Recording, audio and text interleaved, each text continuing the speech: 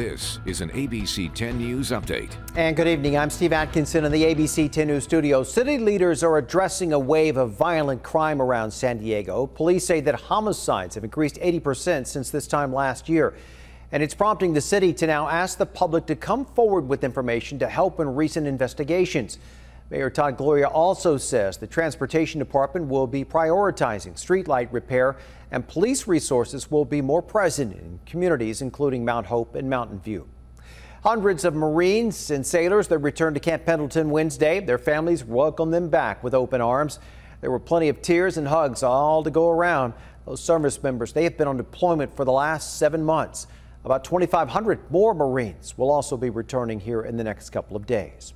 And some San Diegans might have noticed smoke Wednesday from a fire burning in the Cleveland National Forest.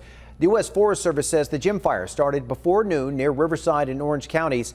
That fire is holding at about 400 acres with zero containment. Cal Fire San Diego is assisting there. Firefighters say there are currently no structures threatened. They are investigating the cause of the fire. With this, we're always concerned about the winds, too. Here's Angelica. That is true. There's a winter storm on the way, so hopefully it helps them.